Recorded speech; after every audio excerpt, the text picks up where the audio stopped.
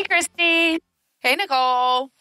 Happy Thursday. Happy Thursday. Were you confused about what to say? Yeah. No, happy April. It's finally April. It's finally April, and guess what to our audience? It's going to snow tomorrow?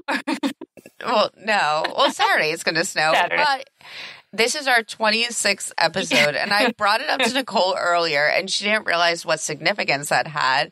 It means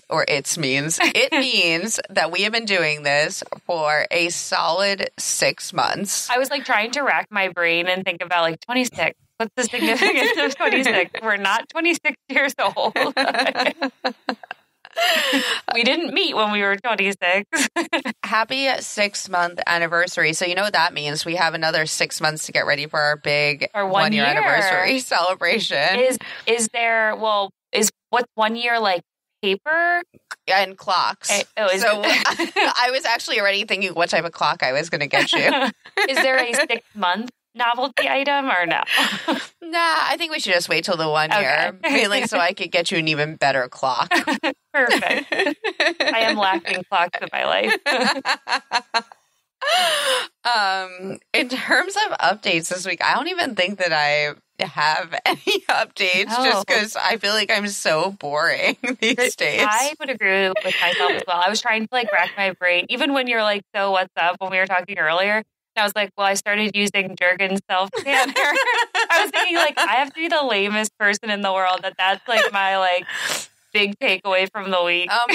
Can we talk about that? My big takeaway is that I went to Walmart this morning to get razors and found extra, I guess, promotional items I could use that are Bubba cups. And I was excited about that. That was my update.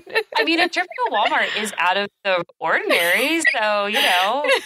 Nicole couldn't understand why I went to Walmart, and I had to explain to her it's because Target doesn't open till 8, so I had to go someplace I could go before work. I have done early morning. There's a Walmart right by my school, and I have done early morning trips to Walmart, so I understand. And it is kind of like nice and peaceful, actually. I'm generally not a Walmart person, but early in the morning, no one's there, so I'm cool with it.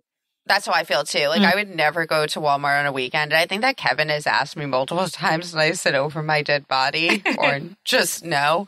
And the mornings are really fine. It's just like I like going to like Home Depot and Lowe's and stuff in the mornings, too, because, you know, those places open at like 6 a.m. True.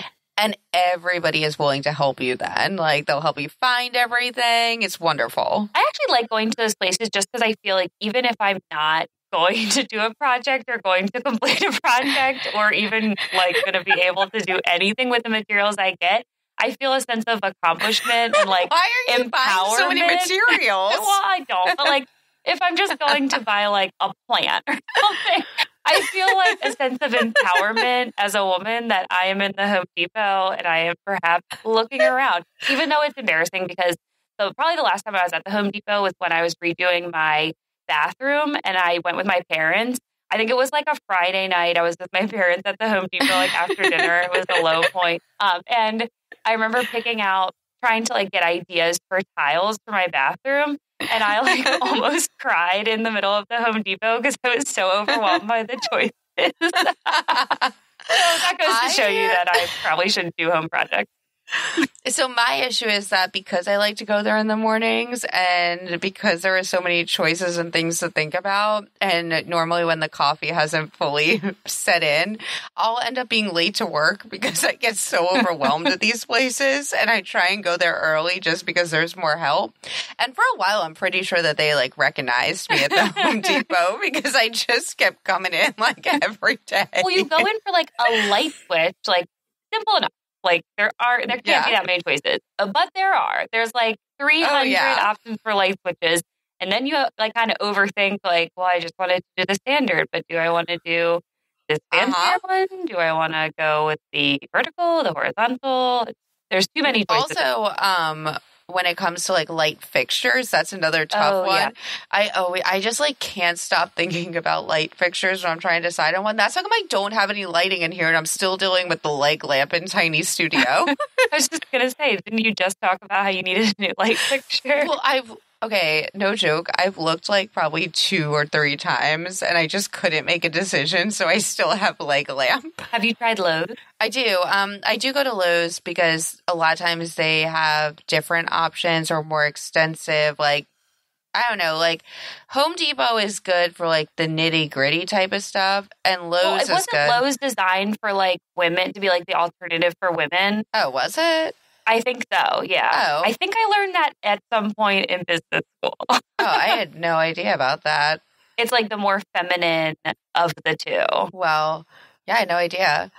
But it makes sense. Yeah, no, it definitely does. But so my issue too is that Target, Home Depot, and then Hobby Lobby are all in the same like plaza where you can walk between them. So if I go for like the trifecta, you're not going to see me for like a good half day. We don't have Hobby Lobbies in Baltimore or anywhere around here, I don't think. Yeah, I don't even know. Probably like Northern Virginia would probably be the closest one, I would imagine. Yeah, I'm not going there. Well, I have to always go through there. But alas, this podcast is not about any of these places because we're kind of like, veering on the business. Mm-hmm. So for now. Yeah, this podcast is actually about, so I guess unless you've been living under a rock. It's in memory, right? It's in memoriam. It is, yeah. Don't be too sad, though. This is more of a rest in peace episode. So everybody has probably heard by now that Toys R Us is going out of business, which prompted me to think about all the other things that used to exist and no longer exist anymore. And so we compiled, each one of us, a very scattered amount of notes. Things we will not be able to experience with our children or grandchildren. Mm-hmm. And I'm actually really upset about Toys R Us going out of business, not because of Toys R Us, because of Babies R Us, because... Oh, that came to mind. Does Babies R Us go out too? Yeah, and so here's the issue. We don't have a Bye Bye Baby or anything in Richmond, so when I have... What is a Bye Bye Baby? It's like a Babies R Us, but Bye Bye Baby owned by Bed Bath & Beyond. Oh, okay. Wow. That's a lot of bees. I know. I guess that was a lot of bees. But what I'm confused about is one day when baby number 2 potentially comes into the world with me, where are you going to go? Right. No, like, seriously, where am I going to go? Like, if they don't have it on Prime now, because not everything is on Prime now, like, where am I going to go? And Target selection isn't that extensive. Like, they don't have everything there. You're following my entire train of thought. I was going to say, what about Amazon? Then I was going to say, can't you just go to Target? Maybe you should go to Walmart. They probably have more. I've been to their baby section too. Like, there are certain things that you could only get at like the designated baby store or wait 5 days in the mail for. And I'm trying to think of like specific examples. Okay, I have one. The diaper pail liners for the diaper pail in Madeline's room. I actually went to multiple stores looking for it, came home in a sweat, almost wanted to cry because I wasted all this time trying to find essentially garbage bags. I was going to say, can't you just use the garbage bag?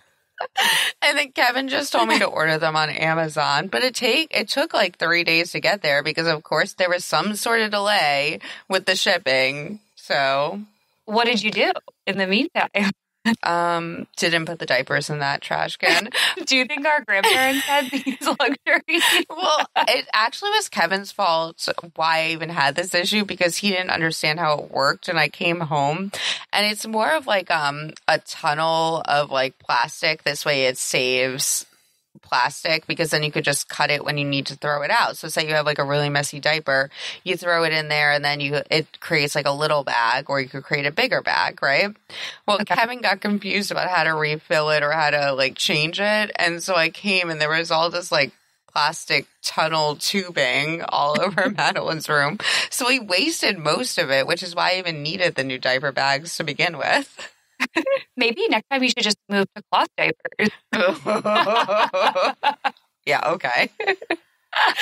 Wait till you have a child. I'm going to get you only cloth diapers. I don't even know how cloth diapers... Well, I mean, obviously I know how they work, but I think now, like, you can send away a service and we'll pick them up. Yeah, but you still have, like, shit-stained cloth. Expensive, though. Yeah. Oh, yeah. I mean... again, everything is gross in this situation for me. So. And also, like, Pampers are just as easy. Like, they're just easy to throw away. Like, I believe you. Wait, so I wonder if there's a Bye Bye Baby up here. There are. Yeah. Oh, there are. Okay. Yeah. So don't worry. So no more Babies R Us. No. And then also, do you remember, well, other things when I was thinking about Toys R Us, I was thinking about other places I used to go as a kid. When we go to the mall, we'd go to KB Toys. I'd have to do my, I still remember the layout at KB Toys because you'd have like the Barbie aisle. You'd have like, and weren't there like moving pigs in the middle, kind of like those electronic things? And then you'd have like the boy aisle, the girl aisle. Then you'd have the arts and craft aisle. Then you'd have, well, I don't even know what that last aisle was. It was normally 4 solid aisles. No, I was not as familiar with KB Toys as you are. I just remember the pig. Wasn't Kids R Us a thing? Yeah, that's where I got a lot of my attire between the ages of like 3 and 6. That went out way before this whole Toys R Us, Babies R Us thing, I think. Yeah, apparently that was like 2003. Oh, okay. Mm-hmm. And that's not as hard because you could find kids' clothes a lot of different places. It's just when I need my diaper pail liners, there's only so many places that sell them. I guess I know what I'm getting you for your birthday. Not that. Get me alcohol to deal with the diaper pail liner issue.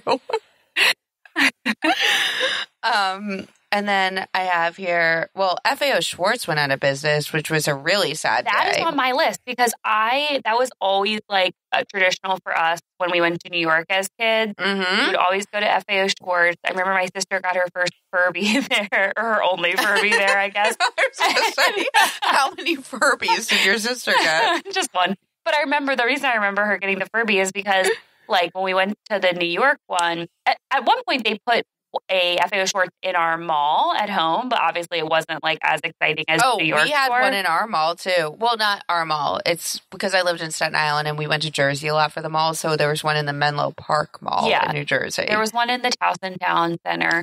It wasn't as exciting, but when we went to New York, it was like really exciting. And the whole, I remember when and Barbie World downstairs. Yeah. And when the Furbies came out, it was just like a whole wall, like a huge wall of like Furbies. Like people went crazy for these Furbies. It's actually really sad that all these places are going out of business because I just feel like it's not going to be fun for Madeline to just like look on a computer and pick a toy. Like the whole fun was like going through and seeing in person all the toys that your parents wouldn't buy you. Yeah. I mean, she's not going to have toys. She's just going to have her iPad and she's going to go on YouTube videos.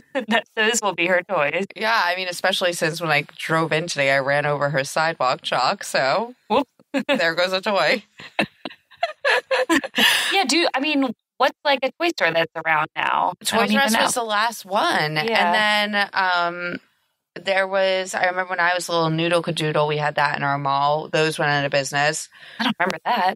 Yeah. And then there was Zany Brainy, I remember too. That was like educational, right? Yeah, but still toys. Yeah. And I remember I liked going into Zany Brainy because you could like play with the toys in there. Yeah. And they had that. Do you remember you had like the little door that like the kids could walk through, and then like the big door? I feel like at one point at my mall it was called the Imaginarium. Yes. I think it turned into Zany Brainy. Okay, yeah. I think it changed from like one to the other, but yeah. Okay. Because I do remember the little door. I thought that was really cool. It's silly, like it's the same store. You're just going through a smaller door. But as a kid, I thought that was really cool. Me too. And now it's like probably like some like hair salon with just a random small door. A doggy door. Yes. And then I also saw when doing research, I completely forgot about Discovery Zone, but they're out of business too, apparently. And I guess that's more like a Chuck E. Cheese. Discovery Zone. It was like the DZ. There were commercials. I know. And I can't like think in my head what it was. It was like a arcade? All I think of is Ball Pit when I think of there. Oh. Do you remember the ESPN Zone in Baltimore? Mm-hmm. Yeah. That's fun. They had one in Disney too. Oh, yeah. I guess it was like a chain. Right. Mm-hmm. Yeah. And I actually was recently having a conversation with someone. We were talking about bar and bat mitzvahs. And then that got on the topic of like the non-like Jewish equivalent would be like a Sweet 16, like a big party for his birthday. So I was talking about how either mine or someone's Sweet 16, like I went to, we went to the